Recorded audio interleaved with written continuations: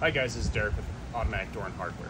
Today we are going to be wiring in a strike into our unit.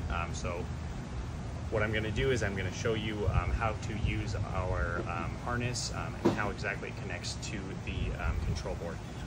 With this setup, what I'm going to do, I got an EZ-4000 unit. We got power to it so that we can show you how it works. And what I'm going to be using here is a EZ-4006 electric strike. Obviously I'm not going to be installing this on a door. I'm just going to show you exactly how you wire it. So here we go. Here's the strike itself, which is what we need.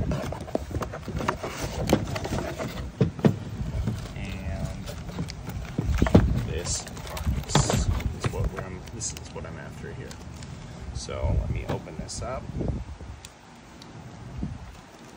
So not only do you need a harness for this, but I'll show you too here. We're going to use the harness to plug right into the lock plug right here. So we're going to use the 24 volt DC because that's what our onboard power supply is. So you can see I'm using the 24 volt DC unit. I'm going to plug that in. Go. Okay, in the box you get with all your harnesses, you're gonna get a harness that says a CN8 block, and this is what we are going to use here. So I'm going to strip these off really quick. So with this lock setup here, I'm going to use the onboard power, and I'm going to run it as if there is really no access control on the door. So I'm going to run it as if we just have a latch bolt we need to overcome, but there is no actual keypad or anything that needs to function with it. It's just so that the door can open without having somebody to physically turn that lock set. So, all right, I got these stripped. So first thing we're going to do here is we are going to use the black wire from CN8. And we are going to go to number 1 on the terminal block. So number 1 is going to be, you can see here it is labeled on this side, 1, 2, 3. Number 1 is going to be your 24 volt DC. So this is going to energize the strike. So I'm going to put that in here. And looks like I stripped these back a little bit too far for my liking here. But I will go ahead and use it right now. We're just bench testing. I would recommend you guys don't have wires stripped back this far because they could potentially short if something moves around in here.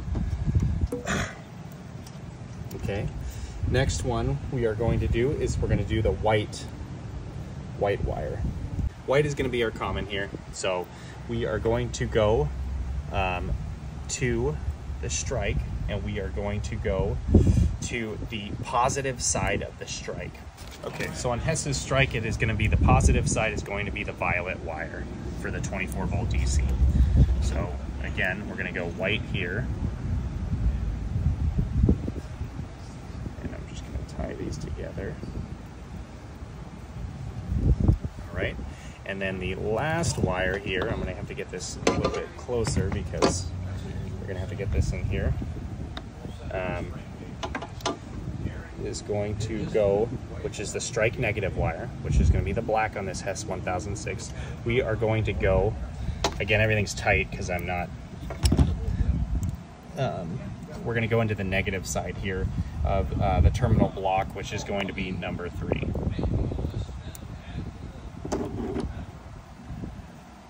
And which is going to be our common here. So tighten that in. All right, so now what we have is we have basically, and then we're going to have this one wire. It's just not going to be used. So don't have to worry about the green wire on this. So now what you can see what we have, and this fell off here. Let me put a wire nut on this real quick. Okay, so I wire nutted that so we don't have to worry about it. All right, so what's happening here is we have 24 volts coming off the control right here.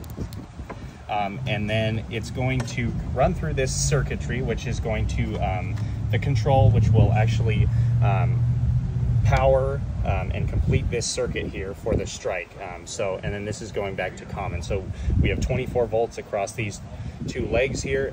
And then when we plug into this port, it is actually going to be doing the switching to power that strike on and power that strike off when we do a cycle here. So I'm going to go ahead and plug it in. The lock one is going to be the this larger 3-pin right next to the fuse. So I'll go ahead and plug this in.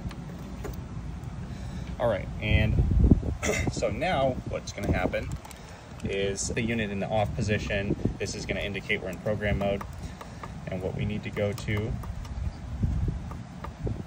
is we need to go to LL.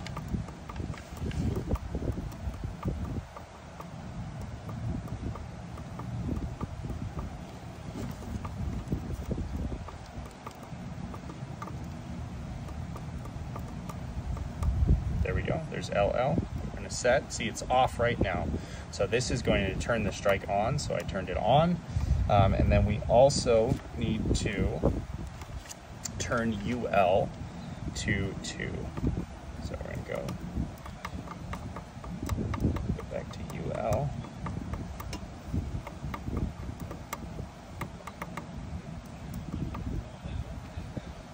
And we're gonna set that to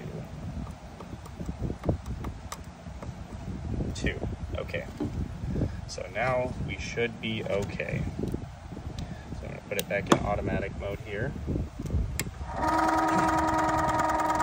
We'll let the door close, and I'm going to signal an activation with the down button here.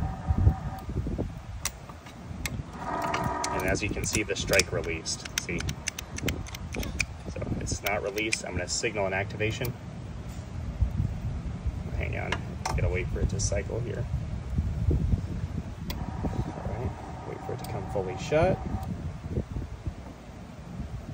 So now I'm going to signal an activation here.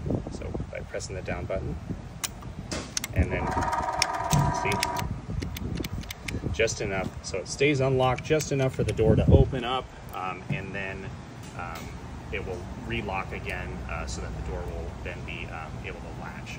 So that is how you wire up an electric strike for a non-access control door. You can we sell the strikes, we sell this unit, and you can find it all at autodoorandhardware.com.